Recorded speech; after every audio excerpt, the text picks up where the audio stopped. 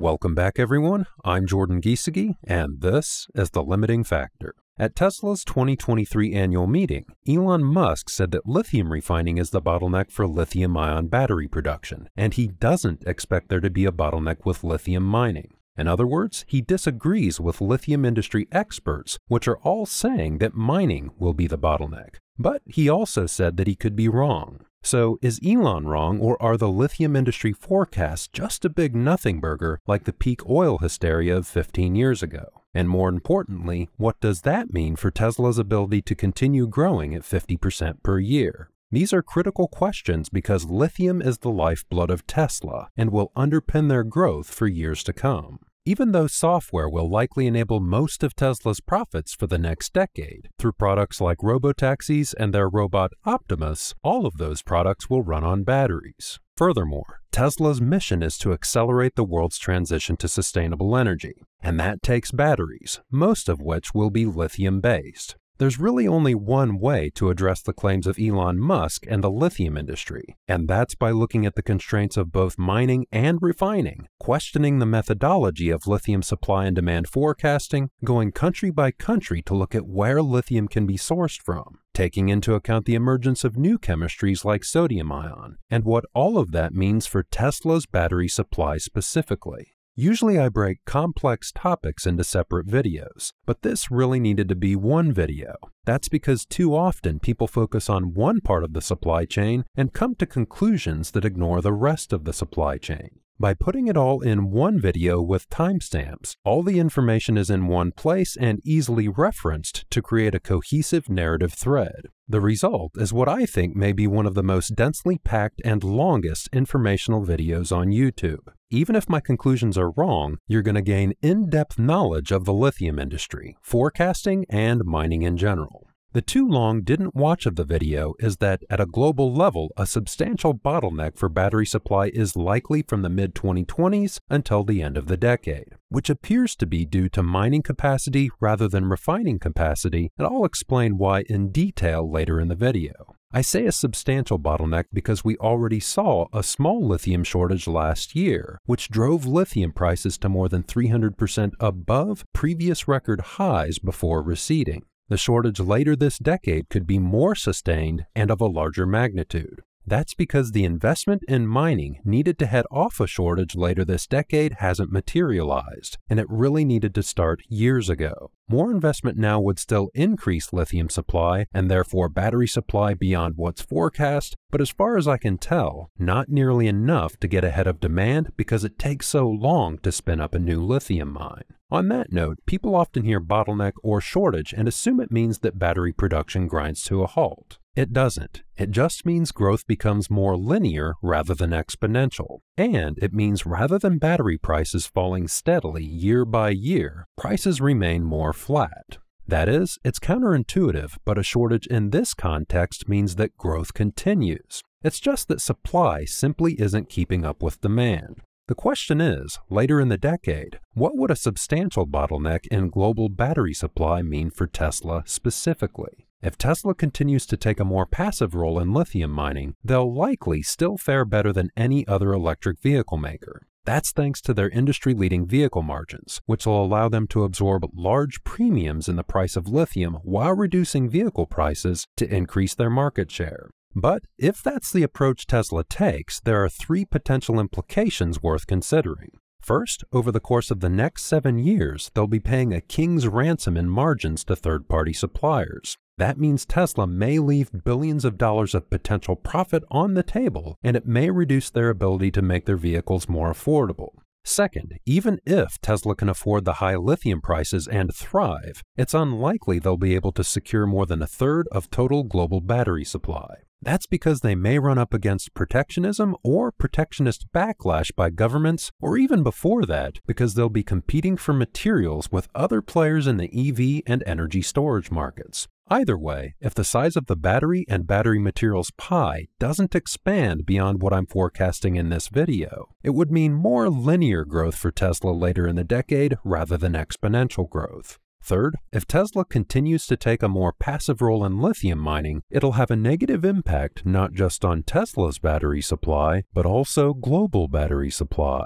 That's because if they just focus on making sure they get their slice of pie, it doesn't increase the size of the pie. Ideally, the goal should be to create an abundance of lithium at a global level, which kills 3 birds with 1 stone. Cost and pricing pressures, pressure from other companies and governments that could limit Tesla's growth, and accelerating the world's transition to sustainable energy. To create that abundance, Tesla would need to take a more active role in lithium mining, whether that means partnering with a mining company or vertically integrating like they did with lithium refining. Although due to the long lead times involved with lithium mining, Tesla may not be able to completely address the supply gap by the end of the decade, they could still make a significant dent. With that quick video summary out of the way, for those ready to have their brains jam-packed with information, let's dive into it. Before we begin, for this video, a raft of credits and thanks are in order. I encourage watching this part of the video rather than skipping it because it's not just a thanks, it also lets you know the quality of my sources and peer review. First, Vivas Kumar reviewed the draft script. Vivas was directly involved with Tesla's battery supply chain for nearly 3 years, where he negotiated billions of dollars of materials spend and also did strategic analysis and forecasting for battery materials. After that, he worked for Benchmark Mineral Intelligence for nearly 3 years. He's now co-founder and CEO of Mitra Chem. If you'd like to know more about that, check out my interview with Vivas and Chiru. Next, my sources. Rodney and Howard of RK Equity, a lithium analysis and advisory firm, spent several hours and long email threads answering detailed questions about mine development. If you're interested in their work, you can connect with them on Twitter with the details on screen or follow the Rockstock channel on YouTube. Cameron Perks of Benchmark Mineral Intelligence walked me through how lithium supply and demand is evolving over time. I recommend following Benchmark Mineral Intelligence and their CEO Simon Moores on Twitter to keep up to date with the lithium industry. Lars Leesdahl provided key data for this video around lithium refining capacity versus production, and beyond that, I've used a number of graphs from Rystad Energy over the years. You can also follow Lars on Twitter. Austin Devaney helped me put a finer point on a few topics around hard rock lithium mining. Austin was an executive at Albemarle and Rockwood Lithium for nearly 10 years, which is one of Tesla's largest lithium suppliers, and now has been at Piedmont Lithium for the past 3 years, which has an agreement for future supply to Tesla. Bradford Ferguson and Matt Smith of Rebellionaire.com reviewed the final release candidate of the video from an investor lens. Rebellionaire specializes in helping investors manage concentrated positions. They can help with covered calls, risk management, and creating a financial master plan from your first principles. Bear in mind, this video is not investment advice, and always do your own research. Finally, despite all the input I received from some of the leading experts and information sources in the lithium industry, all the opinions in this video are my own. There are differing views and forecasts within the lithium industry that I had to reconcile and combine with my own insights and expectations. With regards to the peer review, it was for factual accuracy and a sanity check rather than for crafting the tone and conclusions of the video. Overall, my goal was to create the most comprehensive resource out there on how global lithium supply and battery supply will evolve this decade and how that relates to Tesla.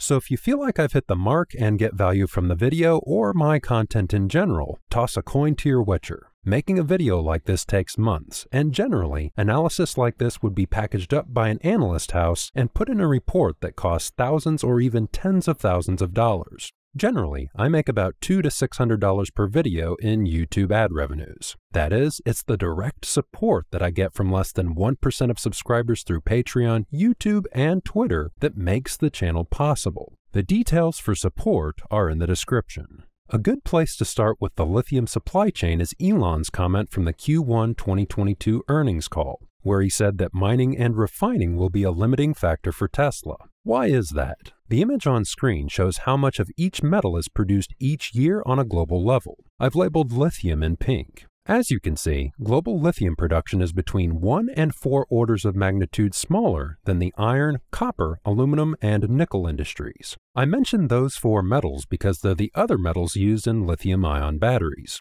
The next closest bottleneck behind lithium is nickel, which is produced at 27 times greater volumes than lithium. While it's true that lithium only makes up about 2 to 3% of the weight of a nickel-based lithium-ion battery cell compared to 15% for nickel, that nickel can be substituted for iron, which is hugely abundant. That's as opposed to lithium, which can't be substituted in a lithium-ion battery. For those already eager to bring up sodium-ion batteries, which will face fewer resource constraints than lithium-ion batteries, I'll cover those later in the video. So just on the face of it, to transition the world to sustainable energy, lithium's going to be a bottleneck because it has to grow from a much smaller base than the other materials used in a battery cell. On an absolute basis, it's easier to scale an industry that's already large than it is to scale an industry that's small. That's not to say metals like copper and aluminum or chemicals like phosphate won't also pose a challenge, just that lithium will pose the greatest challenge.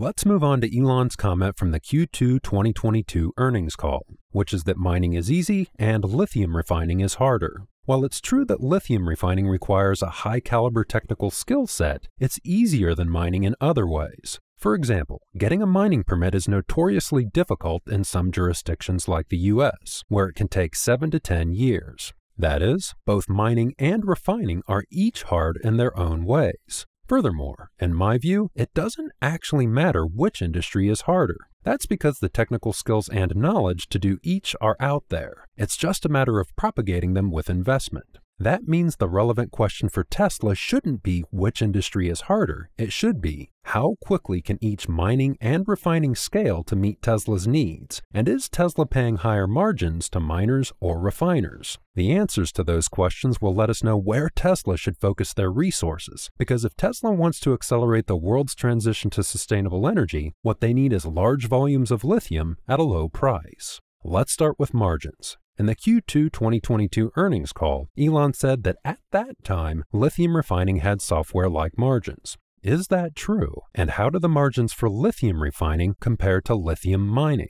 The image on screen shows the margin split for producing lithium from SC or spodumene concentrate from Australia that's been bought at spot prices on the open market and refined in China by an independent refiner into lithium hydroxide. Let's take a look at what that means. First, spot market pricing means buying a material on the open market rather than on contract. There's spot market pricing available for a number of materials that go into batteries and at different stages of the manufacturing process. This image shows the cost breakdown for producing lithium hydroxide, where all the transactions are done at spot market pricing. As a side note, spot market prices for lithium vary by country, the quality of the lithium, and the type of lithium. Lithium carbonate spot prices in China often attract media attention because it's the largest and most liquid spot market for lithium. However, there's two reasons why the price on the Chinese spot market for lithium carbonate can sometimes lead people astray.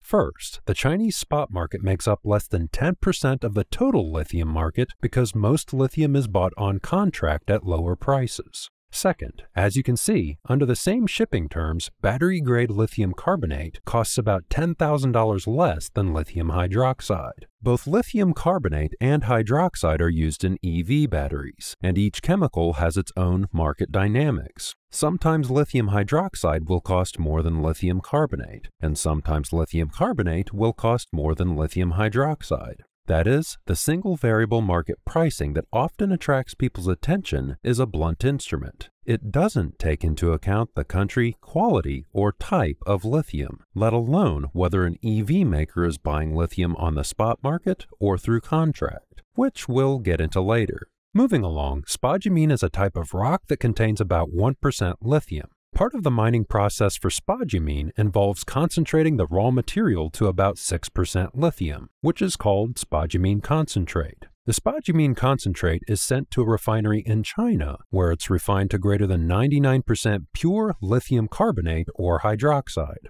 The Australian spodumene with Chinese refining pathway for lithium hydroxide is one of the major production pathways that Tesla relies on for their lithium. It probably makes up about a third of the lithium that goes into their batteries from all sources and 3/4 of the lithium Tesla uses to produce cells with Panasonic and for their own 4680 production. That's because lithium hydroxide is used for high nickel batteries, which is about half of Tesla's cell consumption. The other half of Tesla's cell consumption is LFP batteries from Chinese companies like CATL, which use lithium carbonate. Although Tesla uses the Australian spodumene with Chinese refining pathway heavily, they buy most of their lithium through private contracts rather than through the spot market. More on that in a moment. With all that background about lithium markets and pricing out of the way, as you can see, for lithium hydroxide production, most of the margin is actually going to lithium miners, shown in orange, as opposed to lithium refiners, shown in green.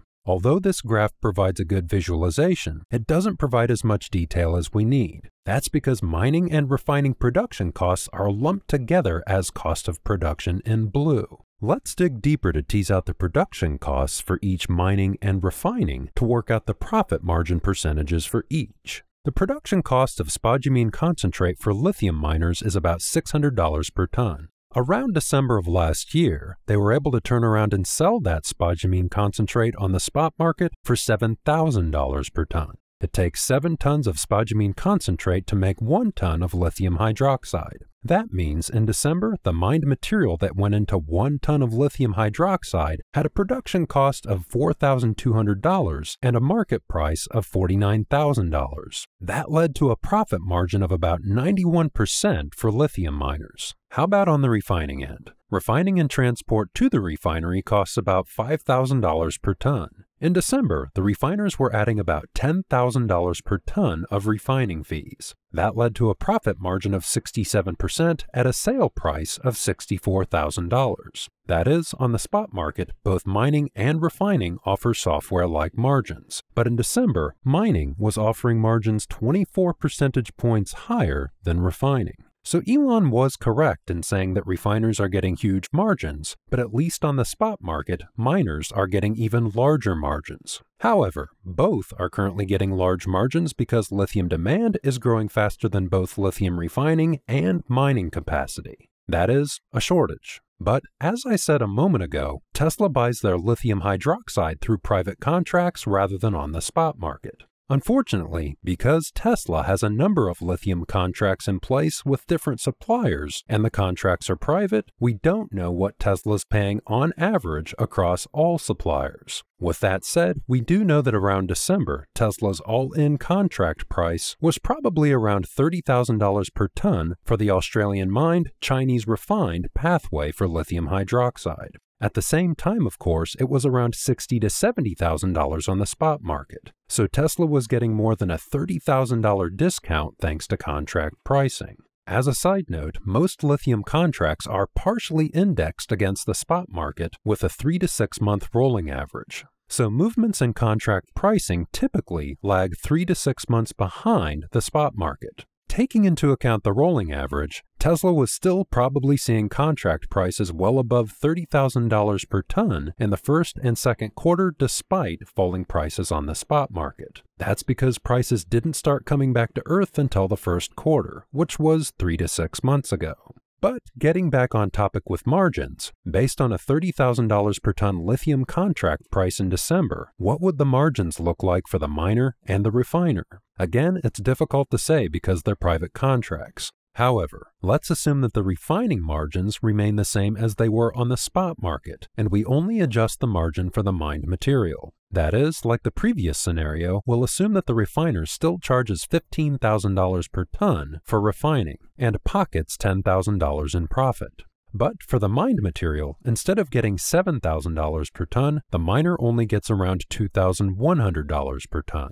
The result is the same 67% margin for the refiner, but the miner still comes out ahead with a 72% margin. So even at contract pricing and giving the refiner the benefit of the doubt, the mining companies are still currently getting higher margins than the refiners. That's not always the case, and there have been times in the past when refiners saw larger margins than refiners, like in 2020. But currently, mining margins are higher because mining's the larger bottleneck. As a side note, some lithium miners integrate lithium refining into the mining operation, which is expected to become more commonplace over time as the industry matures. That's because it increases the end-to-end efficiency of lithium production and allows the miner to capture more profit. It also means whether mining or refining experience an over- or undersupplied market in the future, integrated operations can generate a good profit margin in most scenarios. Furthermore, it means that the differentiation Elon highlighted between mining and refining may become less relevant over time because the miner and refiner will be the same company. Either way, currently, lithium miners are holding all the chips. Whether they sell their lithium on the open market at a high spot price to an independent refiner or sell it on contract and refine it themselves, they're scooping up a huge profit margin. And that'll continue as long as the demand for mined lithium continues to exceed supply, which will likely be the case for most of the decade. While we're on the topic of lithium margins and pricing, as per Tesla's Q1 earnings call, in the past, they were able to take advantage of low lithium pricing and lock it in with fixed price contracts. Now that prices are coming back down to earth, they again intend to lock in lithium prices into the latter half of the decade. The question is, will those again be fixed price contracts, and how long are the contracts expected to last? There really isn't a clear answer because it depends on the lithium supplier. But we do know that Tesla's negotiating position isn't going to be as strong in this round of negotiations. That's because even though lithium prices have dropped, there's more competition in the lithium market now than there was at any time between 2018 and 2021, which would have been the last time many of these contracts were negotiated. With all that said, we can take some guidance from this slide from Albemarle, which is one of Tesla's largest suppliers. By the end of this year, Albemarle intends to sell more of their lithium on the spot market and completely eliminate long-term fixed-price contracts in favor of long-term variable contracts, long-term meaning 2 to 5 years, which would carry these contracts into the latter half of the decade. Within those long-term variable contracts, companies like Albemarle and Tesla will build price floors and ceilings into the contract to protect both parties from large price swings. However, the fact that Albemarle is moving away from fixed-price contracts gives us an indication of where they think lithium price is headed in the longer term, which is up. That is, Albemarle also expects lithium to remain in short supply for the rest of the decade, and variable pricing gives them a chance to maximize their profits. They can negotiate that because their bargaining power is increasing. So yes, although Tesla might be able to lock in some fixed-price contracts with some suppliers to reduce their exposure to higher prices, an increasing portion of their lithium contracts will be exposed to spot market indexed pricing.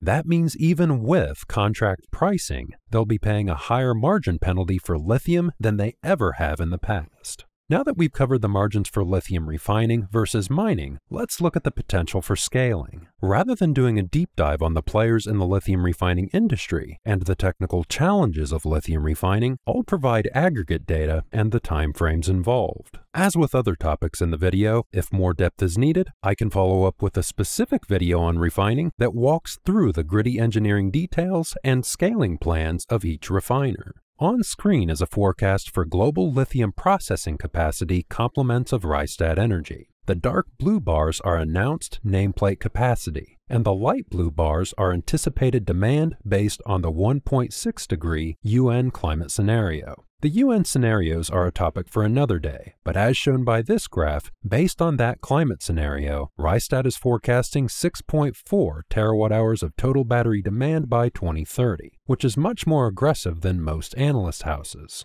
That is, they aren't softballing it on production demand for lithium refining on their lithium supply and demand graph. Despite that, as you can see, announced nameplate capacity far exceeds demand. For example, in 2023, the announced nameplate capacity is equivalent to 2.1 million tons of lithium carbonate. That's against 880,000 tons of demand, for an implicit utilization of 42%. Implicit utilization is simply calculated by dividing production demand by capacity. The actual utilization will be higher. What do I mean by that? Nameplate capacity is the maximum potential output of a factory, but due to downtime, production ramps, and yield losses, the actual utilization is much higher. Additionally, sometimes low-quality lithium needs to be reprocessed to reach battery grade or converted from lithium carbonate to lithium hydroxide. So even though implicit utilization is around 42%, my understanding is that actual utilization is probably around 80 to 90%.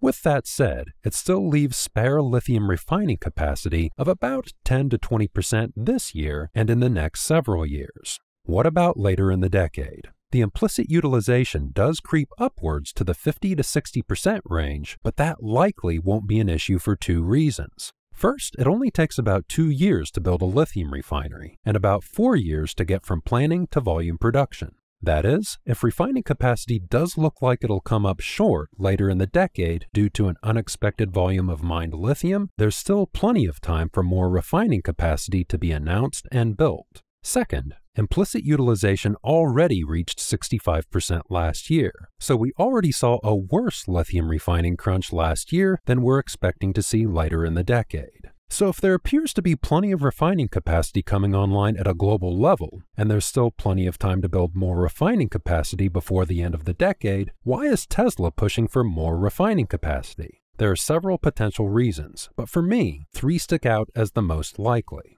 First, Tesla has specific requirements that the market may not be able to meet at the supply levels and price that Tesla needs it. What do I mean by that?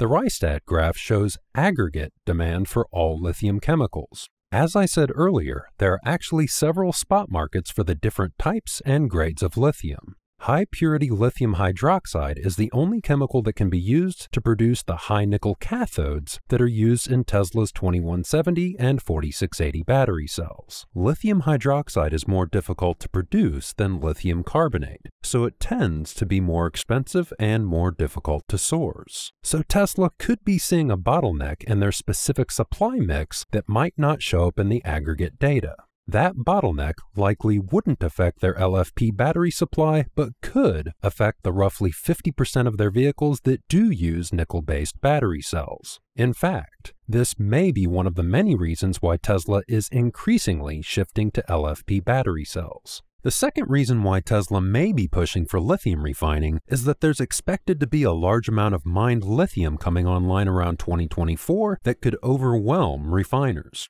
However, that would require 2 things to happen. First, all of those lithium mines would have to come online on time, which is unlikely. Just like any production ramp, it's more likely that some of the project timelines slip, and they don't hit volume production until 2025 or even 2026. Second, at the same time, lithium refiners would have to experience huge setbacks to the 50% growth rate they expect to hit not just this year, but in 2024 and 2025 as well. That is, a sustained shortage of lithium refining capacity could happen, but it's unlikely. With that said, it is possible that refining sees occasional bottlenecks. That's because it's rare for everything in a supply chain to ramp perfectly in unison. With so many mines ramping production, there could be times where it catches the refiners off guard. The third reason why Tesla is pushing for more lithium refining may be related to regionalization. Besides aggregating lithium carbonate and hydroxide, the Rystad graph doesn't break down refining capacity by region. Lithium chemicals can be shipped around the world for processing, but it's not ideal. At the groundbreaking for Tesla's new lithium refinery in Texas, Turner Caldwell said that the major focus of the refinery was regionalizing the lithium supply chain. Before that event, Ellie in Space contacted me and we workshopped some questions for Drew Baglino. Ellie did get a chance to speak with Drew and she posted the interview for her Twitter subscribers and gave me permission to share part of the interview here. For the rest, subscribe to Ellie on Twitter. Drew Baglino confirmed regionalization has several benefits for Tesla. First, it improves the feedback and learning loop for the lithium supply chain. Second, it reduces logistics costs. Lithium usually has to be shipped from Australia or South America to China and then back to other parts of the world for use in batteries, which is expensive and wasteful. Third, tax credits from the recently passed Inflation Reduction Act will help drive down the cost of lithium production in the U.S. However, there are 2 other things that Drew didn't mention. First, the bulk of lithium refining capacity is in China, so if Tesla wants to be the master of their own destiny, they need to break that monopoly. If Tesla can establish a lithium refining beachhead in the US, and in doing so encourage others to do the same, it'll help accomplish that. Second, the talent pool for lithium refining in the U.S. is small. Tesla's lithium refinery will incubate a U.S.-based talent pool for lithium refining. If some of those engineers are ambitious, they can start their own lithium refining companies in the U.S. and take some of the load off of Tesla. With all that in mind, if Tesla wants more entrepreneurs to get into lithium refining, their words might have greater impact if they provided insights into which region that bottleneck is in and what type of lithium chemical. That's because there appears to be plenty of refining capacity in the pipeline, and it can be brought online more quickly than lithium mines. More on that in a moment. Although Tesla's comments do draw attention to lithium refining, and that's somewhat helpful in itself, money talks. So the one factor that's most likely to increase lithium production in the US is the Inflation Reduction Act tax credits for battery materials. Either way, if lithium refining capacity is tighter than the forecasts indicate, and Tesla's forced to build more in-house refining capacity, I view that as a positive. That's because it'll dramatically reduce logistics costs, give them access to Inflation Reduction Act tax credits, and reduce the software-like margins that they're paying to lithium refiners, all of which will reduce the bill of materials for battery cell production. That's important because the bill of materials for battery cell production has increased from 40% to 70 to 80% of the cost of a battery cell since 2015 due to improvements in battery cell manufacturing, which will continue. And within the bill of materials in the last 3 years, the price of lithium alone made up between 9 to 44% of the total bill of materials. Tallying that up, vertically integrating on lithium refining would save between 2 to 12% of the cost of a battery cell. Let's say 7% on average. Battery cells this year will probably cost on average around $110 to $120 per kilowatt hour. If Tesla gets their cells cheaper at around $100 per kilowatt hour, that would mean a savings of around $7 per kilowatt hour from refining alone, which would be costing Tesla over $1 billion per year.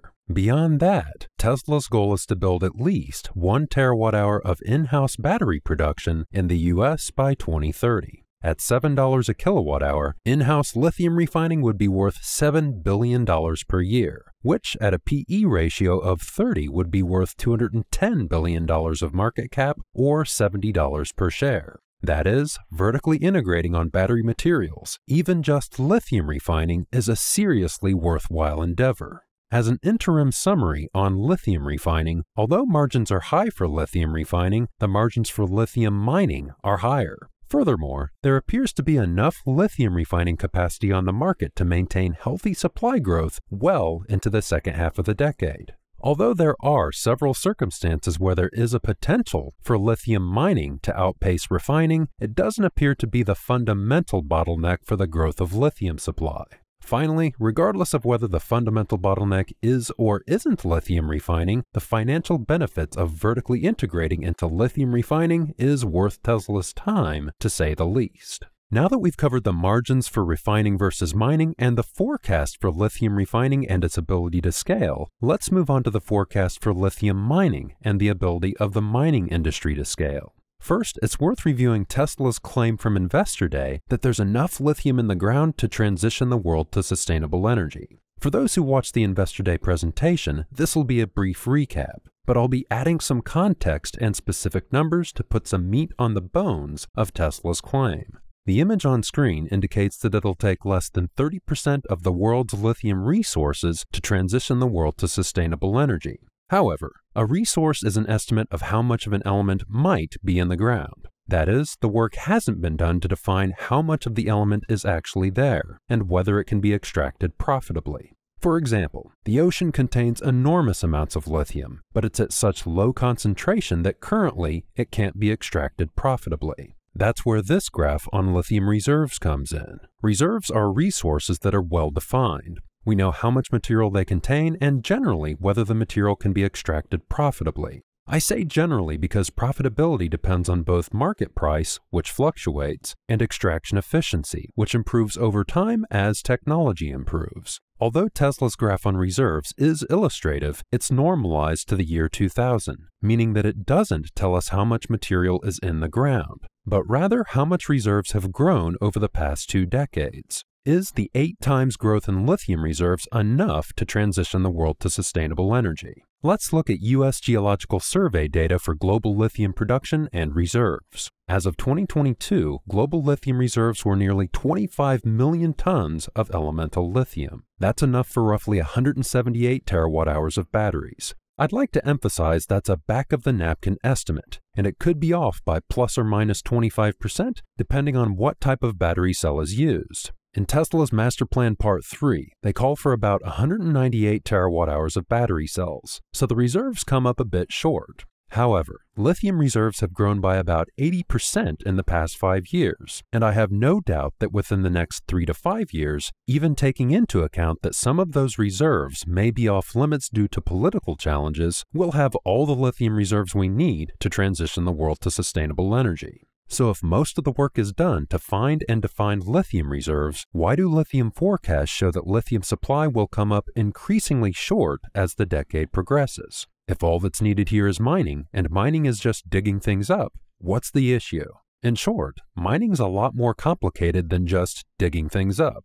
And just like it'll take Tesla years to build enough factories to hit their goal of 20 million vehicles per year, it's going to take years to build the mines to supply those factories. However, the mines have to jump through more regulatory and technical hoops before they can even break ground. But we're getting ahead of ourselves. To fully understand why mining will likely be the bottleneck for lithium production, we first need to look at forecasts for lithium supply and demand. That's for 3 reasons. First, lithium supply tends to be the focus of most discussions I've seen about lithium, but despite being half the equation, lithium demand is often neglected. Second, we need to understand the assumptions behind the forecasts and what makes a good forecast. Along the way, we'll get a feel for some high and low-end boundaries for lithium supply and demand. Third, that in turn is a good springboard to take a detailed look at where all the units of supply and demand will come from and why, and therefore where the forecasts could be wrong.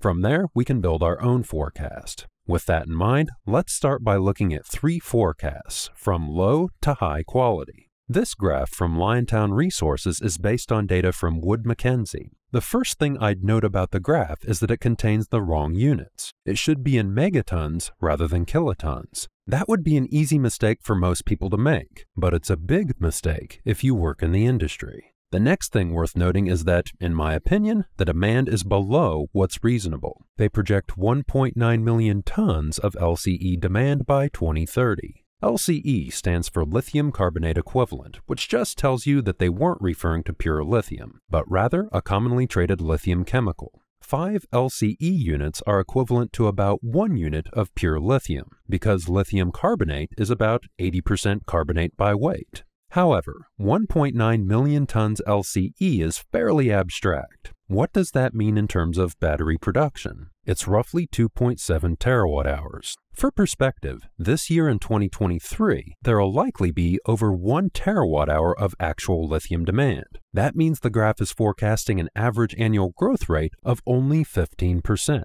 That's as compared to the actual average demand growth for lithium over the past 6 years, which was 40% per year. Furthermore, Tesla stated that just from their demand alone, they're targeting 3 terawatt-hours by 2030. That is, Tesla expects their own in-house usage to be more than Wood Mackenzie is forecasting for the entire world. This graph from Lithium Americas, which is based on data from Benchmark Mineral Intelligence from 2021, is a little better in a few ways. First, the LCE units are at the correct magnitude, megatons. Second, the 2030 demand forecast is for 2.4 megatons, which is enough for about 3.4 terawatt-hours of battery cells. That's getting a bit more realistic, but in my view, it's still too low and doesn't specify whether that's a bull, bear, or base case. Third, the supply data actually includes a rough split between increases in supply from mines that are already operating, brownfields mining projects, and greenfields mining projects that are probable or highly probable. Brownfields projects are expansions near existing mines that have already been surveyed, and greenfields projects are completely new mines. Overall, it appears that Lithium Americas used a simplified version of Benchmark Minerals data to good effect. However, let's look at a more up-to-date forecast directly from Benchmark Minerals that provides a greater level of detail. First, the 2030 demand forecast shows two primary pathways, a base case at 2.9 megatons LCE and a high case at 5.4 megatons LCE, which equate to roughly 4 terawatt-hours and 7.6 terawatt-hours. Could the demand in 2030 be up to 7.6 terawatt-hours? Absolutely. 7.6 terawatt-hours would be an average growth rate of 34% per year, which is less than the average growth rate over the last 6 years, so it's fairly reasonable. Furthermore, it's not just reasonable historically, but also backed up by the 8.5 terawatt-hours of gigafactory capacity that's already been announced for 2030. 7.6 terawatt-hours of demand from 8.5 terawatt-hours of capacity would mean a fairly high utilization rate for those factories of 89%. That is, it doesn't accommodate much for things like downtime, yield loss, and production ramps. With that said, more gigafactories are being announced each year. Last year, rather than 8.5 terawatt-hours of gigafactory announcements, there was only about 6.7 terawatt-hours. That is, the desire and/or need is there for a huge amount of battery cells later this decade, and it's growing every year. The question is, will there be enough lithium, other materials, capital, and talent to get those factories off the ground? More on that later in the video. Next, let's look at supply. Benchmark tracks every lithium mine in the world along with the plans of each mine, and then they assign a probability on the likelihood that each mine will go into production for a given year. There's 7 categories of supply. Operating supply is production supply expansions at mines that are currently operating. Secondary supply is actually recycled material, which is often neglected in supply forecasts. Care and maintenance supply results from improvements to existing supply sources, and so it's so minimal that it doesn't really show on the graph. Brownfield supply expansion, which I mentioned briefly earlier, is expansion near existing mines. Beyond that, there's highly probable, and possible expansions in supply from greenfield mining projects, which are new mines. Now that we have a basic understanding of the two primary demand scenarios and the basic elements that make up supply, let's look at how the data is evolving over time. For the dashed gray line, I asked Cameron Perks at Benchmark to overlay their demand forecast from 3 years ago to get a feel for how the landscape has shifted over time. As you can see, the base case demand scenario has shifted upwards, and if my thinking is correct, and demand is close to the high case demand scenario, the demand curve is starting to look more like an S-curve. And that's exactly what we should expect from the key component of a new technology like EVs, the same adoption curve that many other technologies have followed. The question is, will this adoption curve be hampered by the supply of raw materials? More on that later. So if Benchmark's demand line has shifted upwards, has their supply forecast also shifted upwards? Yes. This graph from about 3 years ago shows that supply and demand are roughly aligned until about 2027, and then demand breaks away from supply around 2028 when supply is at around 1.4 megatons. The new graph with up-to-date data also shows supply and demand roughly aligned until about 2027, and demand also breaks away from supply around 2028. But it happens when demand is at about 2.2 megatons rather than 1.4 megatons. That is, the shapes of the graphs are nearly identical, but over the past 3 years, supply and demand have drifted upwards by over 50%, which is a pretty huge variance. What's going on here? Why did the lithium forecast change so much between 2020 and 2023? In my view, there's 3 primary factors. Let's take a look. First, as I'll explain later in the video, between 2018 and 2020 there was a demand crash for lithium, which caused surplus lithium supply to the point where some lithium miners idled some of their production capacity. When demand started returning in 2021, it was just a matter of cranking the dial to increase supply. That is, Benchmark Minerals' 2020 supply forecast was hiding latent supply due to weak demand. Supply usually doesn't exceed demand because selling when demand is weak can mean selling at break-even or at a loss. That in turn means supply and demand tend to move in unison and only diverge when lithium supply comes up short, rather than vice versa. The second factor that caused Benchmark Minerals' forecast to be revised upwards is that the high lithium prices of the past 2 years have driven the development of new mining projects. As we'll see, a lot of that new supply contains fishhooks and includes caveats, but the market is responding. What all this means is that circumstances have changed for both supply and demand, and the forecasts have had to adapt. The third factor that caused Benchmark Minerals' forecast to be revised upwards was the forecasting methodology itself. As I said earlier, Benchmark Minerals tracks every lithium mine in the world along with the plans of each mine as well as gigafactory announcements. Their dataset is robust. However, they don't build factors into their forecast that can't be predicted, like the effect of high prices on supply growth, how many new gigafactories will be announced, or the impact of rapidly emerging supply in regions like China and Africa that have shorter lead times. That means that so long as we're in a supply-constrained environment, both supply and demand forecasts for lithium are likely to continue to undershoot actual supply and demand.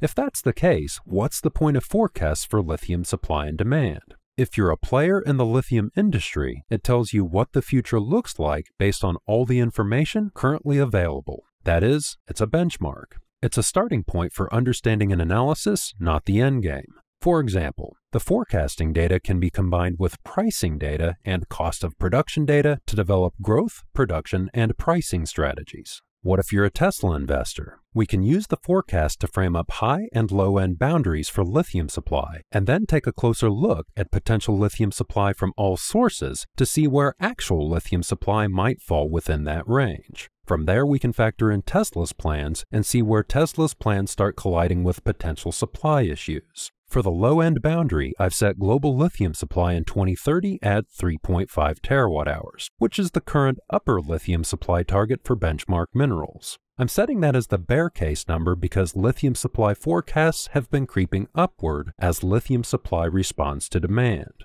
If the 3.5 terawatt-hour bear case came to pass, it would make life difficult for Tesla because their 3 terawatt-hour target for battery consumption in 2030 would be about 86% of the global market, which isn't realistic. For the high-end boundary, I've set global lithium supply in 2030 at 7.6 terawatt-hours, which is Benchmark Minerals' high demand case forecast. I'm setting that as the bull case number because it's higher than any bull case I've seen, but still a reasonable 34% average annual growth rate. If the bull case came to pass, Tesla's 3 terawatt-hour target for battery consumption would be about 39% of the market, which would make Tesla's life a lot easier. Now that we have high and low-end boundaries for global lithium supply, let's run through the recent history of lithium supply and demand. The reason I'm covering this is because there have been a few events over the past 8 years that could be construed as proof that lithium supply can ramp rather quickly in response to demand. I have to put those examples to bed so we can start with a clean slate as to what is and isn't possible when it comes to increasing lithium supply.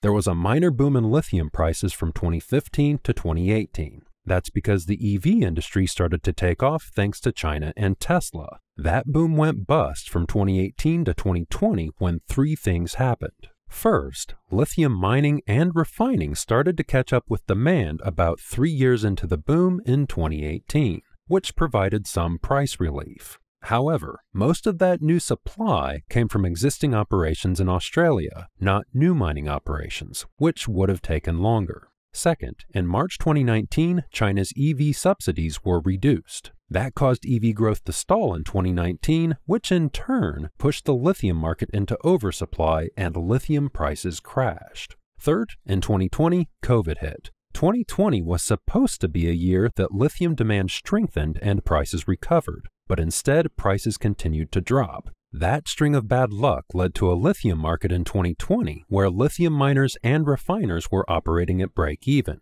That's despite the fact that from 2018 to 2020, large lithium producers in Australia had been throttling lithium supply by idling their mines and putting projects on hold in an attempt to increase prices. So in 2021 and 22, when demand and prices surged, there was reserve capacity in the system to satisfy the demand. However, that didn't last long. In 2022, lithium prices reached about 4 times the previous record high.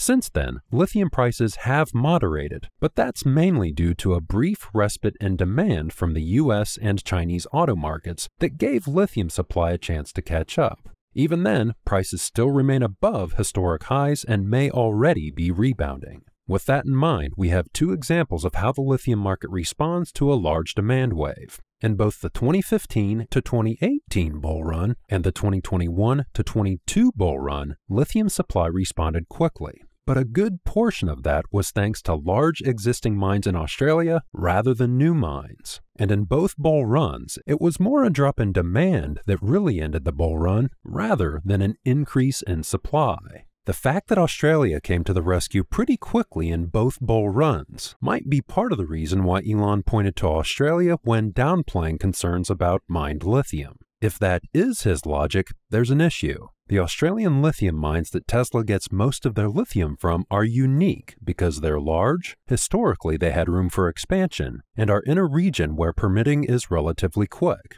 However, those mines are now at their operational capacity, and Australia is basically rummaging around in its pockets for 37% more lithium at a time when lithium supply should ideally quintuple in the next 7 years. That is, it appears that Tesla can't rely on Australia for large increases in lithium supply later in the decade. To gain a deeper understanding of why that's the case, we need to take a closer look at how lithium mines are developed. Along the way, we'll gain insights into Australia's ability to exceed lithium forecasts over the short, medium, and long-term horizons. And of course, while we're at it, I'll walk you through every major lithium region. This is so we can find where there's wiggle room in global lithium supply for the rest of the decade to develop our own forecast. To kick things off, I'll start with Australian hard rock lithium on a 2 to 3 year time frame. Australia is the largest producer of mined lithium in the world, coming in at about 61,000 tons of lithium in 2022,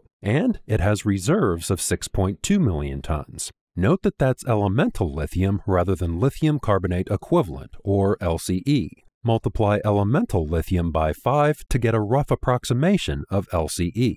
It takes about 2 to 3 years to get a mining permit in Australia, which basically sets the minimum time frame to get a new mining operation up and running. But there's only 2 situations where that can happen. First, with a brownfields project where the lithium deposits are adjacent to existing mining infrastructure. Brownfields projects are some of the fastest and cheapest to set up, so they're low-hanging fruit and at the top of the list for development by mining companies. Unfortunately, there aren't that many mining sites with untapped deposits that are close enough to use existing mining infrastructure. As Benchmark Minerals shows, globally, the brownfields opportunity is only about 100 kilotons, or 140 gigawatt-hours of lithium by 2030. The second way that lithium production can be expanded within 2 to 3 years is by accelerating the extraction rate of existing mines. At the annual meeting, Elon said that 3/4 of Tesla's lithium supply comes from Australia, and that you could increase the rate that those mines are operating at.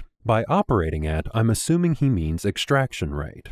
The life of a lithium mine is generally about 20 years, and it is technically true that the extraction rate of lithium mines can be accelerated. That is, instead of extracting the lithium in 20 years, it could be extracted in 10 years at double the yearly production volume, or 5 years at quadruple the yearly production volume. With that said, increasing the extraction rate is usually a non-starter. Why? First, whether a lithium mine is extracted in 5 years or 20 years, it still has the same value. But extracting it in 5 years means more machines and manpower are required, and therefore greater cost. For example, if the material in a mine is worth $20 billion, the mining company could spend $2.4 billion to extract it over the course of 20 years, or $4.8 billion to extract it over the course of 5 years. That's because you need to, for example, quadruple the grinding and crushing capacity, quadruple the filtration and flotation, and quadruple the earth-moving equipment. Yes, capital cost is only a portion of production cost, and my figures are just guesses here, but it illustrates the point. If you're a mining company, there's no financial incentive to increase the extraction rate. It costs money to increase the extraction rate, but doesn't change the total revenue. That, in turn, reduces profit margins and reduces return on capital. So I don't see mines lining up to increase their extraction rate unless Tesla provides a big financial incentive. As a side note, the reason why mining companies don't do the opposite and stretch the life of the average mine beyond 20 years is that besides looking after profit margins and return on capital, they also need to maximize annual revenue. The quicker the extraction, the greater the annual revenues. So it's a balancing act between annual revenue and profit margins. And that was decided when the mine was designed in order to hit the optimal balance of not just financial considerations, but also environmental and technical considerations. The second reason why increasing the extraction rate isn't pragmatic is because in a best-case scenario, it takes 4 to 7 years to set up a mine. If a mining company extracts a mine in 5 to 10 years, and it takes roughly the same amount of time to set up the next mine, they'd basically be eating hand to mouth, which wouldn't be sustainable. To put that in perspective, if you're a long-term Tesla investor, imagine if Tesla said that each gigafactory they build would only be in production for about 5 years. That would mean Giga Shanghai, which entered production in 2019, would shut down next year in 2024. Such a short factory life would create persistent anxiety amongst investors. But even a 10-year factory life would feel like being on a gerbil wheel. It's no different for a lithium mine, except lithium projects have a lead time 2 to 3 times longer than vehicle factories. The third reason why increasing the extraction rate isn't pragmatic is because although it increases production volume, it doesn't increase the total amount of lithium reserves or extend the production runway deeper into the future. It's much better for a lithium company to spend an extra 2 years to explore new lithium reserves and start a new mining project than to tap out their existing reserves more quickly. Yes, a lithium mining company could extract their existing mines more quickly and explore for new resources at the same time, but that's easier said than done. Mining companies don't have unlimited financial resources and have to make prudent financial decisions about where to explore and invest. It's the age-old constraint of unlimited wants and limited resources. That is, again, Tesla has deep pockets and could help out here. Fourth, there are technical reasons why increasing the extraction rate at a mine tends to be avoided, but I would consider those difficulties rather than showstoppers. For example, managing traffic at the mine where space is tight and the roads are dug or blasted out of bare rock. Or the fact that as the extraction rate of a mine increases, quality tends to suffer because precision mining goes by the wayside when there's pressure to move more rock more quickly. And of course, there are other factors like dust, water usage, and waste management. Again, not showstoppers, but increasing the extraction rate isn't as simple as just flipping a switch. That is, if Tesla wants to see the production rate from Australian mines increase, it's likely those mines aren't going to play ball unless Tesla kicks them several $100 million in cash to make it worth their time. Alternatively, Tesla could buy a lithium mining company and crank the production dial up to 11. More on that later in the video. What all that means is, although Australia could technically bring more supply online in a 2 to 3 year time frame than what's forecast, it's unlikely. Mining companies are already working on tapping into brownfields resources, and there's no incentive to increase extraction rates at existing mines. There are 2 other ways that I can see Australian mining companies increasing production on a 2 to 3 year time frame, but they're even less likely. The first is to increase the efficiency and productivity of the mines, but the mining industry is conservative and tends not to change unless it has to. For example, it might take a company like Tesla entering the industry and forcing change. But even if that did happen, it would of course take years, and there's no indication that Tesla will get into lithium mining anytime soon. So it's not even on the horizon this side of 2026 or 2027. The second, low-likely possibility for increasing lithium production on a 2 to 3 year time frame would be if governments took wartime measures to accelerate mining. That would mean throwing mining regulations out the door, steamrolling environmentalists and political resistance, and dumping billions of dollars into the mining industry.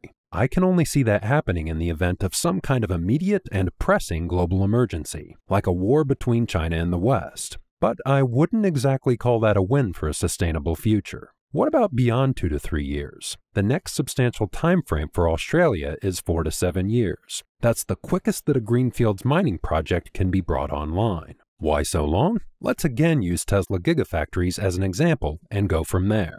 3 years ago in 2020, Tesla broke ground on Giga Austin. By 2021, most of the main structures were built. And then 1 year ago in 2022, the production ramp had begun, but it wasn't yet at 1,000 vehicles per week. This year, it's finally hit volume production. That is, it took 2 years to go from groundbreaking to production and another year to hit production in earnest. That 2 to 3 year time frame is roughly the same time that it takes a lithium mine to go from groundbreaking to initial production and volume production. However, the reason why a greenfield lithium project takes 4 to 7 years rather than 2 to 3 years is because of what needs to happen before groundbreaking occurs. Let's take a closer look. Bear in mind, the timeline I'll be providing here is a grossly oversimplified view, and reality is more complex. Before a lithium mine can break ground, the mining company needs a detailed understanding of the shape of the lithium deposit along with the lithium concentration throughout the deposit.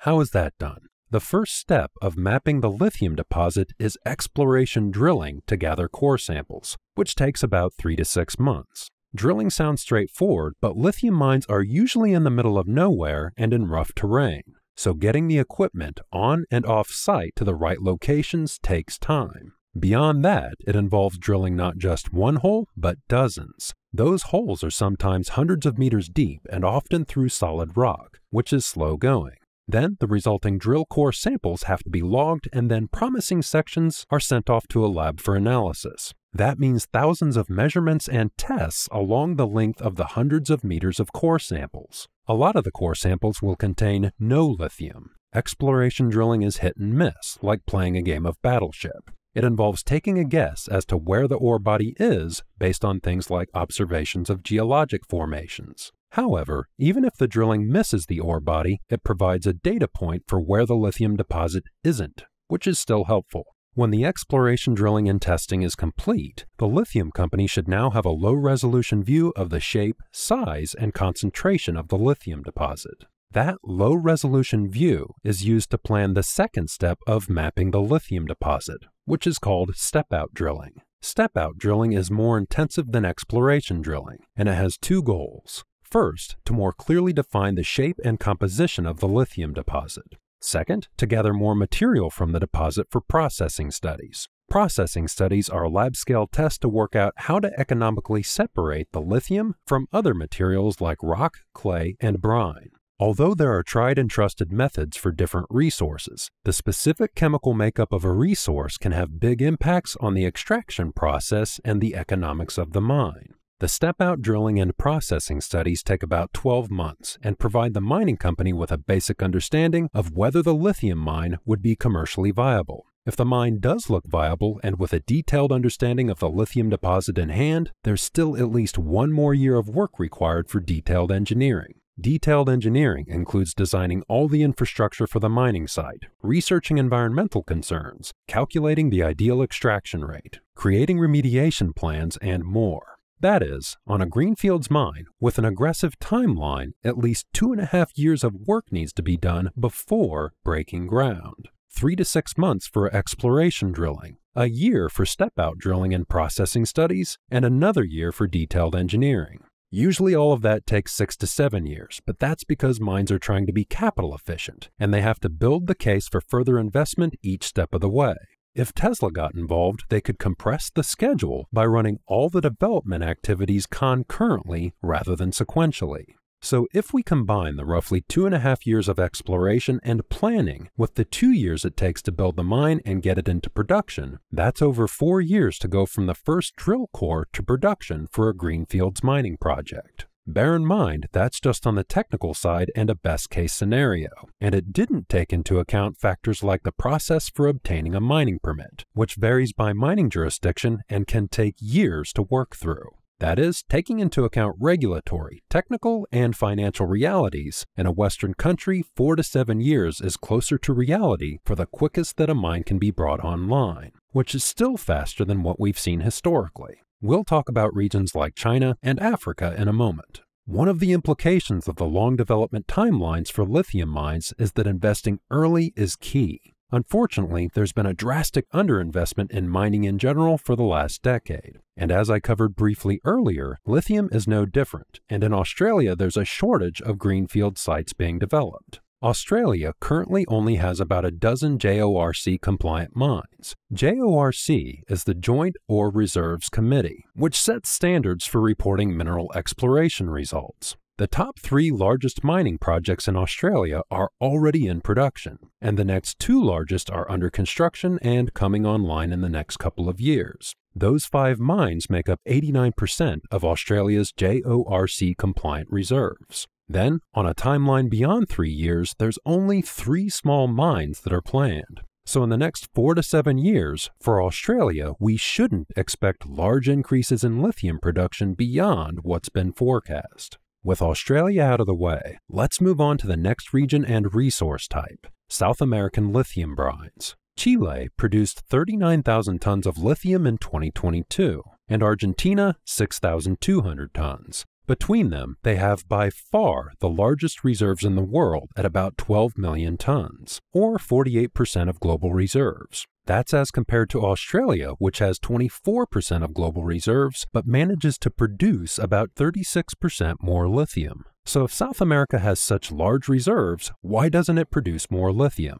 It's because South American lithium brines involve flooding large areas of desert ecosystem, which means water usage issues, environmental issues, and running up against the rights of indigenous communities. That means they're fraught with social and political pushback, so it generally takes about 5 to 10 years to bring new lithium capacity online. That's in contrast to the 2 years that it takes to fully evaporate a lithium brine for processing. With that said, Chile is working on the political and environmental issues. They're developing a national lithium strategy and suggesting that new projects will reduce water usage by using only direct lithium extraction technologies. But it's too early to predict how that's going to affect their lithium production and when. In fact, government involvement may mean that the growth of South American lithium production actually slows down rather than accelerates. So just like Australia, in the next 4 to 7 years, we shouldn't expect large increases in lithium production from South American lithium brines beyond what's been forecast. The next largest lithium-producing region is China at 19,000 tons per year. China produces lithium from both brines and hard rock sources, which include spodumene and lepidolite. Lepidolite is a type of lithium-containing mica, and most of the future growth in China is expected to be from lepidolites in Jiangxi province. Lepidolites are a dark horse when it comes to lithium supply. Let's look at why. In response to the demand wave of the past couple of years, China now intends to roughly triple their 2022 production of lithium by 2025 by tapping into lepidolites. That is, their goal is to significantly increase global lithium supply within the space of about 3 to 4 years. So unlike Australia and South America, Chinese lepidolite appears to offer the promise of rapid growth on relatively short notice. That means China has a good chance of surprising to the upside for mined lithium supply later in the decade. However, there's 2 fishhooks that come with lepidolite mining. First, it's fraught with environmental concerns. Every ton of lithium carbonate produced through lepidolites produces 200 tons of waste that can end up in large tailings ponds, which can leach into the surrounding environment. Furthermore, lithium produced from lepidolites has a large CO2 footprint due to the energy required for processing, which is exacerbated by China's tendency to use coal power. The environmental drawbacks mean that many EV companies will try to avoid the use of lepidolite-sourced lithium. Second, lepidolite production is so inefficient that it's generally only profitable when lithium prices are above $20,000 to $30,000 per ton, with more mines becoming more viable at higher prices. That means when lithium prices drop, miners shut down production. And in China, recently, some have. Given the lepidolite fishhooks, it's difficult to get a solid bead on how much China can increase the global supply of mined lithium beyond what's already been forecast. But here's my speculation. If China succeeds in tripling lithium production by 2025 and builds on the large amount of lithium already forecasted from Australian sources, we could see a supply glut and price crash for lithium in the middle of the decade. On a short-term basis, that would be great for the EV industry. However, a price crash in the mid-2020s could reduce investment in lepidolites because they're only viable at higher lithium prices, and miners use profit to drive investment. If that happened, it would mean that, despite the ability of lepidolites to scale within a 3 to 4 year lead time, they fail to meaningfully increase actual lithium supply against the forecast later in the decade. But what if I'm wrong, which there's a very good chance of? By 2025, even after China triples their production of mined lithium within the next few years, China will only make up 13% of global lithium supply. In absolute terms, that's 0.3 terawatts, which is in contrast to the potential 4.2 terawatt-hour demand gap later in the decade. So, although some people are viewing lepidolites as some kind of deus ex machina for lithium supply later in the decade, it's unlikely that they can completely fill the potential supply gap. It's possible, but unlikely. That means for the forecast we'll build later in the video, I'm going to assume that China can contribute an additional 1 terawatt-hour of lithium supply by 2030 by continuing to grow their mined lithium production at about 40% per year.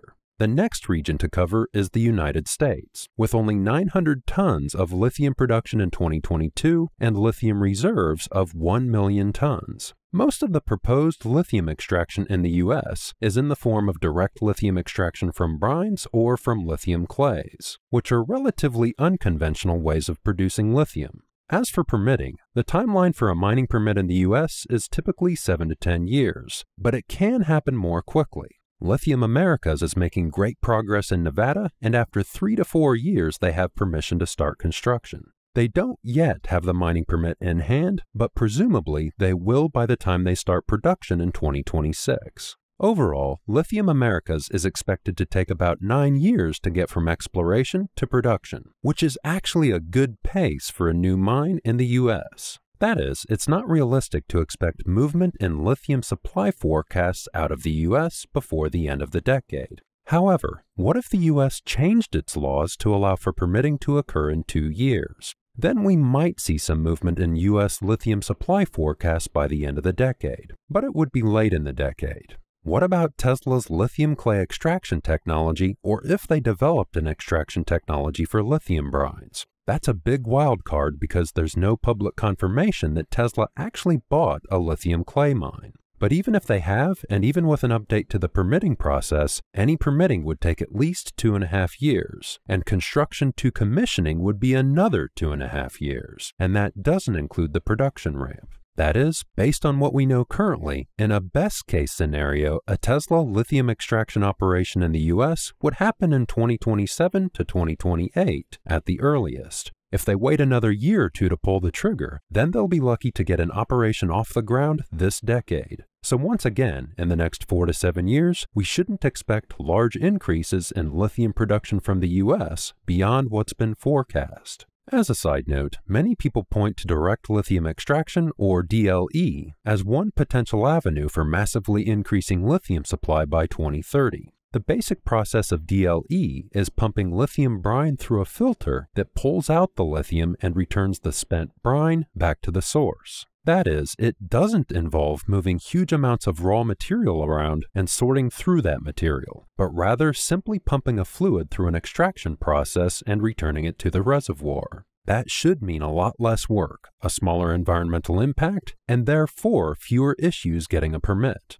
However, the conceptual simplicity of the process is deceiving. Every DLE process is different and has strengths and weaknesses, and every lithium resource is different. That means just like a lithium mine, there's a number of technical challenges to work through, and it takes years to get a DLE project off the ground. Some brines contain few contaminants, and DLE is easier to set up at those sites, while other brines do contain contaminants like heavy metals and/or can reach temperatures of 600 degrees Fahrenheit or 300 degrees Celsius. Those harsh conditions can make the DLE process uneconomical or even destroy the equipment. As of last year, DLE represented about 7% of global lithium production. So DLE isn't new. It's a proven technology that continues to develop and expand into new resources as technology improves. And looking to the future, Benchmark Minerals' forecast is for DLE-sourced lithium to increase from about 55,000 tons LCE last year to about 650,000 tons by 2032. That'll increase the market share of DLE from about 7% last year to 15% by early next decade. That means the Benchmark Minerals forecast includes the growth of DLE, so it hasn't been forgotten or neglected. It's just not going to change the game in the time frames that some people assume it will. The next lithium-producing region to cover is Africa. Rather than using USGS data, which has very little information on Africa, I'll use this image from Rystad Energy. This year, Rystad expects that Africa as a whole will produce about 50,000 tons LCE.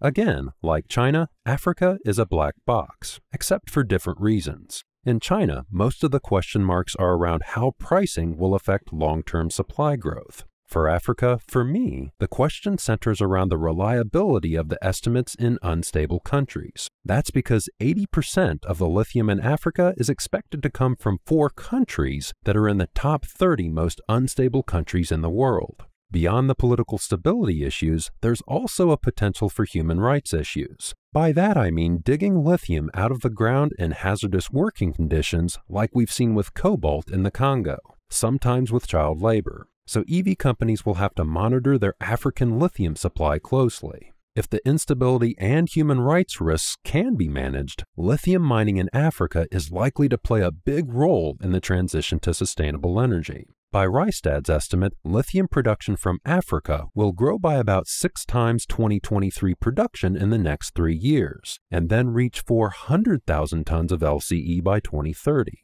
Benchmark Minerals' forecast for Africa by 2030 is roughly 200,000 tons LCE, which means their estimate is half that of Rystad's. Why the discrepancy? Although Rystad and Benchmark are using similar base data, Rystad is building in additional growth that hasn't been announced yet, whereas Benchmark is providing a forecast grounded in what's actually been announced. In my view, that provides us with a base case and a bull case for lithium production in Africa. With that said, I'm going to push Rystad's bull case of 400,000 tons LCE for 2030 up to 500,000 tons LCE in 2030. Why? Because Africa seems to be the only lithium-producing region in the world where we could see relatively unconstrained growth. Could is the key word here, because in unstable countries a lot can go wrong. However, on the upside, if things go well, they could go very well.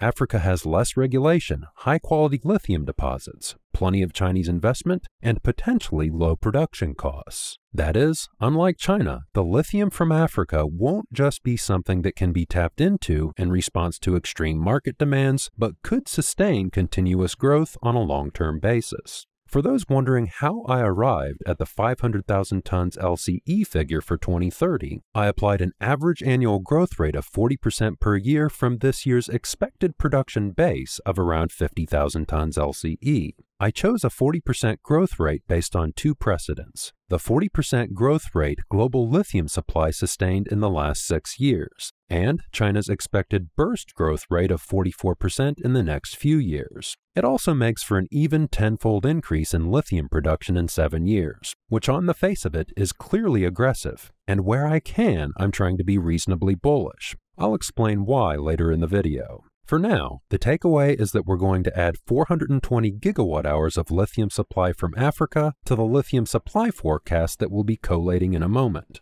As a side note, some people might have noticed that Rystad is forecasting 3.4 megatons LCE by 2031, which is quite a bit more than Benchmark Minerals' forecast of 2.6 megatons. That's because Rystad's supply forecast is based on UN climate goals rather than actual scouted supply.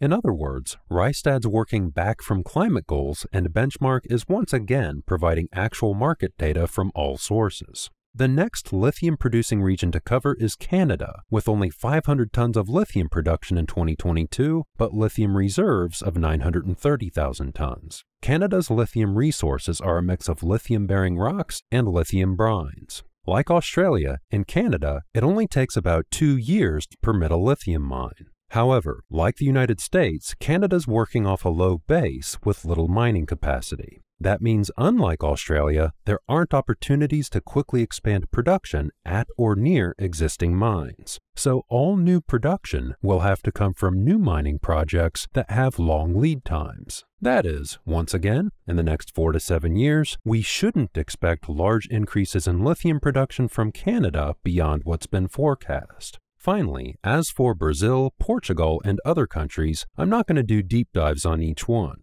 That's for several reasons. First, because on an individual basis, these countries have relatively small lithium reserves. Second, they're all already accounted for in Benchmark's forecast, and I don't expect significant revisions. Third, much of the reserves listed under other countries are in Africa, which we've already fully covered. And fourth, because they don't give us additional insights that haven't been covered in working through all the other regions. As an interim summary, I've made this table showing what I view as the realistic potential upside from benchmark mineral supply forecast data for each lithium-producing region in 2027 and 2030. The benchmark forecast for lithium supply in 2030 is 3.5 terawatt-hours. Based on the country-by-country walkthrough we just did for mined lithium supply, I added 1 terawatt-hour from China, 0.4 terawatt-hours from Africa, and then 0.1 to 0.2 terawatt-hours each for the rest of the regions. That means a total lithium supply of 5.4 terawatt-hours in 2030 versus the 3.5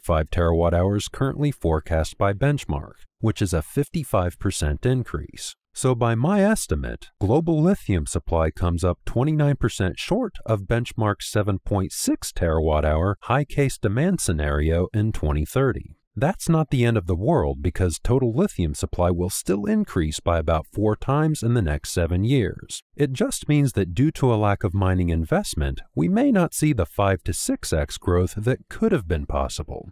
Note that so far, we've only covered lithium-ion batteries. In a moment, we'll factor in battery supply from sodium-ion batteries as well. After that, we'll look at what total global battery supply from all sources means for Tesla in the coming years. Before we move on to that, it's worth pointing out some of the assumptions that went into this table beyond what was discussed in the country-by-country walkthrough. First, for Australia, South America, the United States, and Canada, I said that we shouldn't expect large increases in mined lithium supply in the next 4 to 7 years. I dealt with that by assuming that there would be no additional supply from those countries in 2027 and then 0.1 to 0.2 terawatt-hours each in 2030. That's because for those countries, the lead time for a new mine is at least 4 years, and we're already more than halfway through 2023, so there's not much opportunity for potential upside in 2027. But in 7 years by 2030, there's a pretty good chance we see some new capacity come online. Second, I set the 2027 numbers for China and Africa at half the 2030 numbers that we discussed in the country-by-country walkthrough. That's because I assume they'll see typical S-curves for growth, where scaling becomes more difficult at higher material volumes. Third, the 7.6 terawatt-hour demand figure is just a guidepost. That's because there'll be actual demand for lithium and latent demand for lithium. What do I mean by that? The 7.6 terawatt-hours of demand is from factories that have already been announced. If I'm forecasting 5.4 terawatt-hours worth of lithium supply, that means some factories simply aren't going to be built because there won't be enough lithium to feed them. But beyond that, those factories will need a large amount of other materials, skilled workers, and machinery. So there'll be actual lithium demand from the factories that get built, and latent demand waiting in the wings when enough lithium, other materials, skilled workers, and machinery are available. So, although with further gigafactory announcements, latent demand could be over 10 gigawatt-hours in 2030, I've adopted Benchmark's high demand case of 7.6 terawatt-hours for 2030 as a guidepost for actual demand. But all we really know is that demand will likely exceed supply. It could happen that skilled workers and machinery end up being the bottleneck instead of lithium, but in my view, that's unlikely for 2 reasons. First, because the lead times for upskilling workers and building machinery are shorter than the lead time for building a mine. Second, because the lead times to permit, build, and commission chemical processing, cathode production, and cell manufacturing are all shorter than mining. Other materials could be the bottleneck as well, but I covered that off earlier in the video. But if I'm wrong and lithium isn't the bottleneck, the net effect for Tesla and the transition to sustainable energy would be the same. A more linear rather than exponential growth rate. Before we move on, and while we're on the topic of the ways that I could be wrong, I'd like to emphasize that the odds of my forecast being correct here, or even within 5% of correct, is low. With that said, although my primary goal for this video is to make the best forecast I can, there's also 2 secondary goals, and they're the reason why the video ended up being so long. First, I laid out my thought process and sources in detail so that if you disagree, you can build on or tweak my thinking based on your own assumptions. I'm not handing down stone tablets here, but rather giving you the tools to make your own. Second, as much as possible, I've tried to offer useful information and insights to help you understand the lithium landscape, which hopefully, if you've made it this far in the video, you've gotten. However, we're not done yet. As I've said in past videos, I expect sodium-ion batteries to hit the market in force in the late 2020s. There's no telling what the actual ramp could look like, but if sodium-ion batteries are everything they're advertised to be, the ramp will be aggressive. Let's look at the production estimates that I've seen for sodium-ion, from lowest to highest, and then we'll look at my forecast, or more accurately, guesstimate, because everyone is just guessing at this point. First, Wood Mackenzie, which estimates 40 gigawatt-hours of sodium-ion production in 2030 for their base case, with another 100 gigawatt-hours possible if sodium-ion has a good launch by 2025. In my view, that estimate is so low that it can be effectively thrown out. That's because there's already 80 gigawatt-hours of production capacity planned by 2025, and about 150 gigawatt-hours planned by 2030. Second is ICC Sino, which is expecting 165 gigawatt-hours by 2026. I place the most trust in ICC Sino's estimate because it's directly from a Chinese analyst house that's keeping close tabs on announcements and developments in China.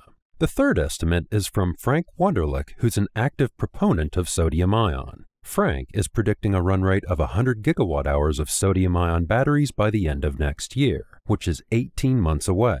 And by the end of 2025, he's predicting a production capacity of 300 to 400 gigawatt-hours per year. However, he doesn't state what he expects the actual production rate to be. Given that it'll take time for that capacity to ramp, I would assume the actual production rate would be about 50% of capacity by the end of 2025, meaning 150 to 200 gigawatt-hour run rate if things go really well.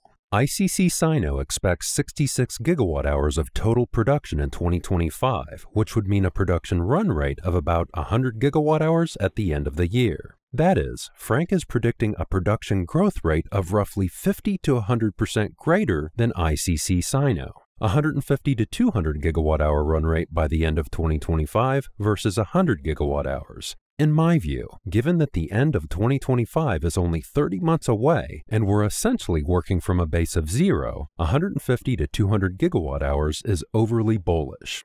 Unfortunately, neither ICC Sino nor Frank is providing an estimate for 2030. For that, let's turn to my forecast/guesstimate. My bull case scenario is for 160 gigawatt-hours of sodium-ion in 2026. From there, I factor roughly 60% growth per year from 2027 to 2030 for a total of 1 terawatt-hour of sodium-ion battery supply in 2030. Given that sodium is available in huge quantities, and therefore sodium-ion batteries don't have the same primary constraint as lithium-ion batteries, why haven't I forecast a more aggressive ramp? It's because although sodium-ion batteries aren't as constrained by raw materials, their growth is still limited by the speed that the entire supply chain can be scaled. Sodium is plentiful, but it still needs to be refined into high-purity battery-grade sodium, combined with other chemicals to form the cathode, and then manufactured into a battery cell. And that's just on the cathode end. Supply chains are also required for the separator, electrolyte, anode, and electrode foils.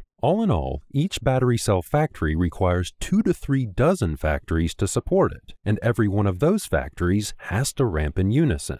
Furthermore, as I said earlier, all of the forecasts are dependent on sodium-ion delivering on what's been promised by the industry hype. So far, it's untested and unproven at scale. That is, all the forecasts, including mine, are generously assuming that sodium-ion will deliver on all the hype and there aren't any hidden drawbacks for the chemistry that would hamper its adoption. Moving along, let's take my forecast of 1 terawatt-hour of sodium-ion battery production by 2030 and add it to the lithium-ion forecast I showed earlier to arrive at battery supply from all sources. The result is 3.8 terawatt-hours of total battery supply in 2027 and 6.4 terawatt-hours of total battery supply in 2030. That means a relatively reasonable growth rate of about 30% per year for the rest of the decade. However, it still leaves a supply gap at the end of the decade of about 1.2 terawatt-hours, despite some pretty aggressive assumptions. Let's review those assumptions before moving on. First, the sodium-ion industry has to grow from non-existent to the size of the current global lithium-ion battery industry within 7 years. Second, companies from Australia, South America, and North America will have to announce 500 gigawatt-hours worth of new greenfield mining projects. In order to hit production by the end of the decade, on an aggressive timeline, all that mining capacity will have to be announced in the next 2 to 3 years.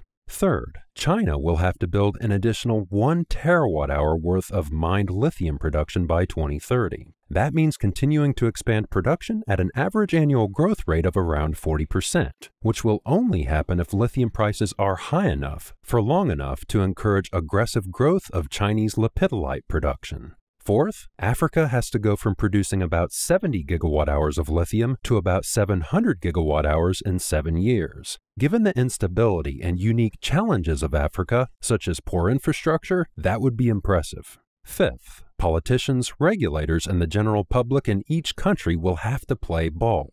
It's not uncommon for new mining projects to get caught up in red tape and public pushback for several years, or even blocked entirely. The odds of at least 2 or 3 of these assumptions playing out in support of the 6.4 terawatt-hour supply forecast is decent, but the odds that all 5 will is possible but unlikely. That is, the 6.4 terawatt-hour forecast is on the bullish side. However, the bullishness is intentional. It's to show that even with a bullish forecast, battery production from lithium, sodium, and recycled materials still appears to come up short against potential demand. Now that we've established a forecast for battery supply for the rest of the decade at a global level, let's specifically look at Tesla. What share of global battery supply can Tesla scoop up? And if they do face a crunch, when could that happen? Bear in mind, the goal here isn't to be highly precise because we're already dealing with so many unknowns, but to get a strategic view of the challenge that Tesla's facing and how they could respond to that challenge. To kick things off, I expect that Tesla will use between 150 to 200 gigawatt-hours of battery cells this year from all sources for all products. Tesla stated that, on average, their goal is to grow 50% per year until 2030. If they hit that target, in 2030, they'll be consuming 3 terawatt-hours of battery cells per year. 3 terawatt-hours is also the number that Tesla gave at Battery Day. So Tesla set firm expectations for a 3 terawatt-hour consumption rate in 2030. If we take the cell supply data points for each year and divide them by the cell consumption data points for each year from Tesla's expected battery consumption, the result is the graph on screen.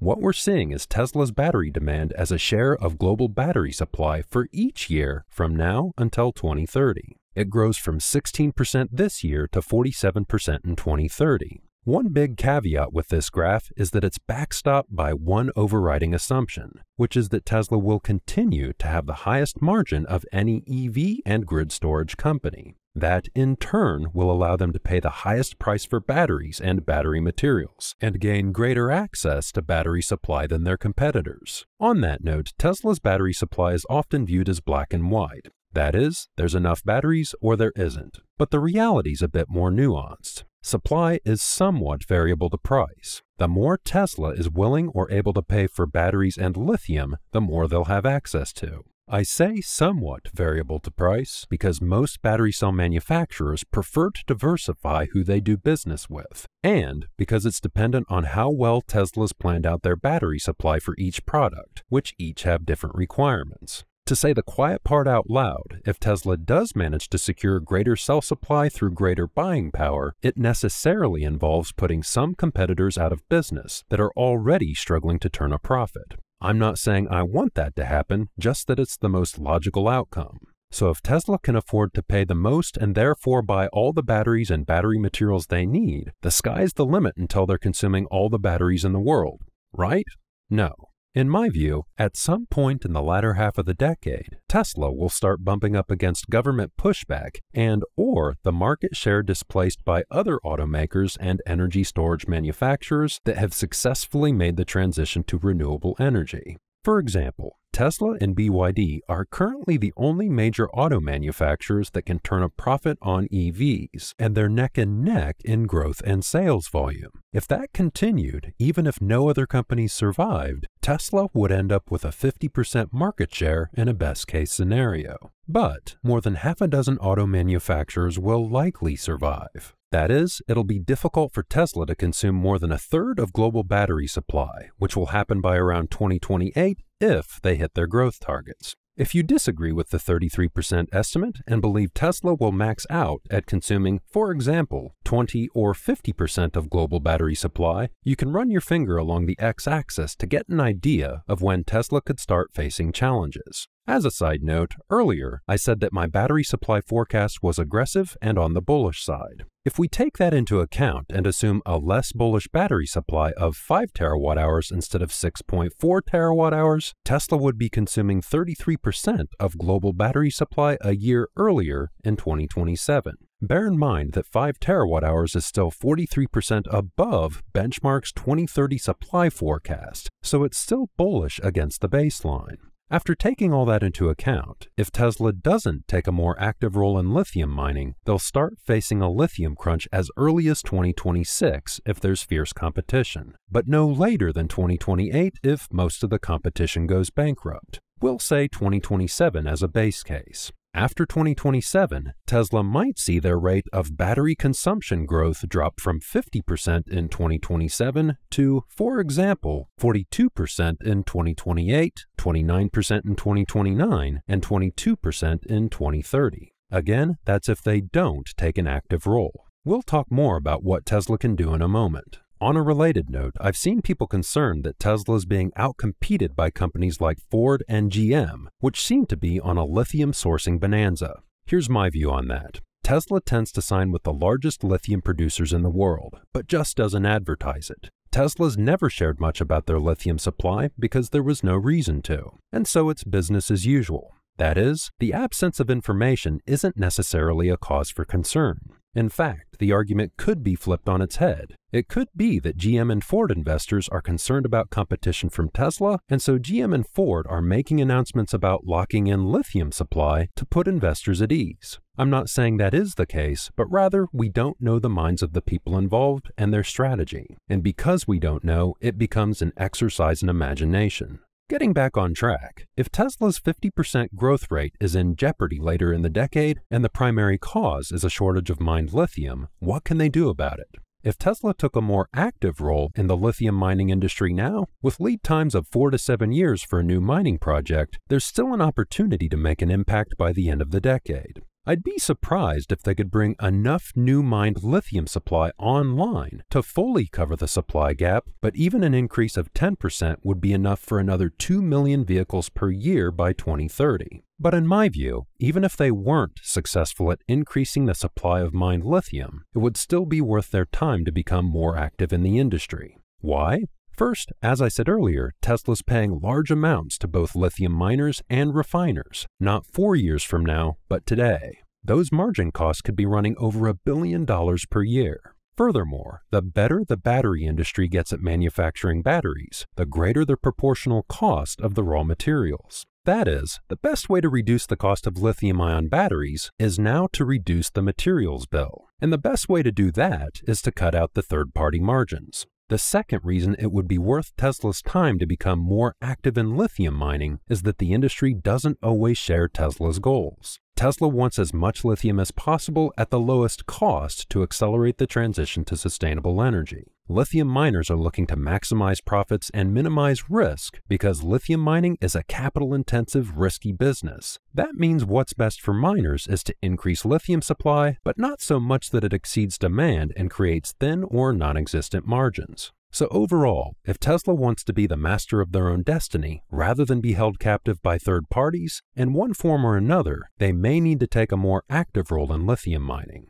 The logic here is the same logic that Tesla used for vertically integrating into battery cell manufacturing, cathode production, and lithium refining. Vertical integration can accelerate the speed that they scale, reduce margins paid to third parties, and de-risk the business. To be clear, I'm not suggesting Tesla necessarily has to vertically integrate into mining. but that they may need to take the supplier relationship one step further to form partnerships. On that note, if Tesla does decide to take a more active role in lithium mining, what are their options? First, they can finance or partner on mining projects that might be struggling for capital or need money to accelerate development or increase production. This is the best option in my view because it allows Tesla to keep some distance from some of the negative sentiment around mining. Second, Tesla could buy one of the major mining companies. Besides hitting the accelerator on the speed of extraction, Tesla could let the lithium contracts of their competitors expire and redirect that lithium supply to themselves. That is, a buyout would be the nuclear option and Tesla might come under fire for being monopolistic. Third, and finally, Tesla could become a miner themselves by buying, exploring for, and/or developing mines. This is the worst option in my view because it carries the most technical and reputational risk without much additional benefit. If there's so many reasons for Tesla to get into lithium mining and so many ways to structure that, the question then becomes, why has Tesla said that they'll only get into lithium mining if they have to? I see 5 reasons, which aren't mutually exclusive. First, because lithium mining creates a lot of social and environmental headaches, and Tesla's trying to avoid associating themselves with those issues. Second, on more than one occasion, Ford CEO Jim Farley has said that they're securing lithium supply 3 years in advance. By this, I'm assuming he means confirming lithium production volumes and costs and signing the contracts. It could be that Tesla's looking 3 years down the road at lithium supply, and it still looks pretty good up until 2026. That is, a shortage of mined lithium hasn't hit their radar yet, and it's still a theoretical risk. Third, it could be that Tesla intends to buy a mining company and they're downplaying mining because they don't want to inflate the price of lithium mining stocks before making a purchase. Fourth, as Elon said, it could be that they're avoiding vertically integrating into mining because vertical integration diverts resources. That is, building or running a lithium mine could slow Tesla down on other projects like building vehicle factories. Fifth and finally, it could be that Elon is being over-optimistic about lithium mining because it doesn't appear to be a technical challenge. That is, he may be underestimating the array of other, non-technical challenges involved in lithium mining. With all that said, despite all the reasons Tesla may not be considering or may not want to get into lithium mining, I think they eventually will. That's because although Elon tends to be over-optimistic, he's usually good at course correcting when reality makes itself apparent. If Tesla's locking down lithium supply 3 years into the future like most companies are, and the assumptions in this video are correct, we might expect more aggressive action from Tesla in the next few years. As usual, I could very well be wrong, and I'm looking forward to the feedback on this video. Maybe it'll bring something out of the woodwork that I've missed. Before we move on to the summary, it's worth addressing the dozens of other potential battery chemistries beyond lithium and sodium ion. There are a lot of promising technologies out there, such as vanadium flow batteries and liquid metal batteries. However, in my view, they won't scale quickly enough to make a big impact by the end of the decade. Sodium-ion batteries are evidence of that.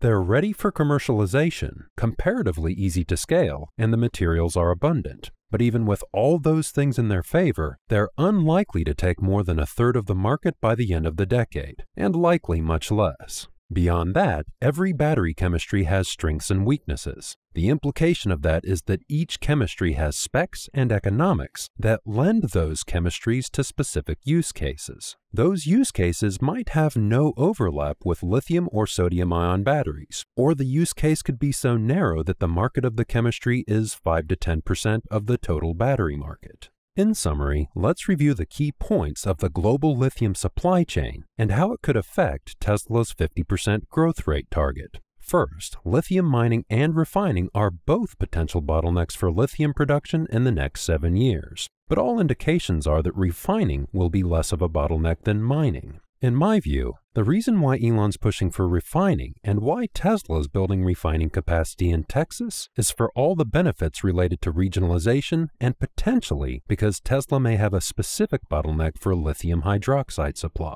But whatever the reason, it's good to see Tesla vertically integrating into lithium refining because it cuts out the margins of third-party suppliers and it's one of the best ways to decrease the cost of their battery cells. Second, Elon said that there's enough lithium in the ground to transition the world to sustainable energy. Building on that, not only is there enough lithium in the ground, or resources, but within the next few years, we should have enough of those resources upgraded to reserves to transition the world to sustainable energy. Which means not only is the lithium there, we'll have confirmed that it can be extracted profitably. Third, the quality of lithium forecasts vary, but a good quality lithium forecast from the likes of Benchmark Mineral Intelligence is an accurate representation of what's in the pipeline for lithium supply today. However, they don't build in any speculation for supply growth, so they tend to undershoot supply in the long term. But they also undershoot demand, and potentially by a larger margin. Overall, I expect lithium supply to respond strongly to market forces this decade, but likely not quickly enough to cover demand, let alone to keep prices low. So those who expect free market forces to kick in and increase lithium supply are right, and so are those who point out that there are limits to the speed that the lithium industry can scale on short notice. Fourth, I walked you through the primary regions where mined lithium can be produced, why it takes so long to bring lithium supply online, and why the regions that do have potential for scaling come with fishhooks. Chinese lithium sourced from lepidolite is only viable when prices are high, which may limit its growth, and it comes with a large environmental footprint. African lithium can scale rapidly if everything goes well, but it's starting from a low base and comes from unstable countries with poor infrastructure, which may complicate scaling plans. Fifth, sodium-ion battery supply has the potential to scale like mad, but because it's working from a low base, it likely won't fill the supply gap created by the lithium shortage that's expected later this decade. I forecast 1 terawatt-hour of sodium-ion battery production by 2030. Even if the lithium forecast isn't revised upwards, that means sodium-ion battery supply would only make up about a third of the total battery market in 2030. Hitting more than 1 terawatt-hour by 2030 is unlikely because although sodium-ion batteries use highly abundant sodium as the active ion, the sodium still needs to be refined and manufactured into highly specialized battery-grade materials, which means like lithium-ion batteries, it'll take time to build the supply chain for sodium-ion batteries. There are sodium-ion bulls out there that expect sodium-ion to dominate the market by 2030. But I haven't seen logic that can justify that, and what I'm forecasting is already unprecedented, which is a 60% growth rate after an aggressive launch from 2023 to 2026. The sixth key point of the video is that, taking into account all battery supply from lithium-ion, sodium-ion, and recycled material, my forecast is for 6.4 terawatt-hours of battery supply against demand of 7.6 terawatt-hours from battery factories that are already planned. That makes my supply forecast about 36 to 54% higher than Benchmark Minerals' forecast from 2027 to 2030.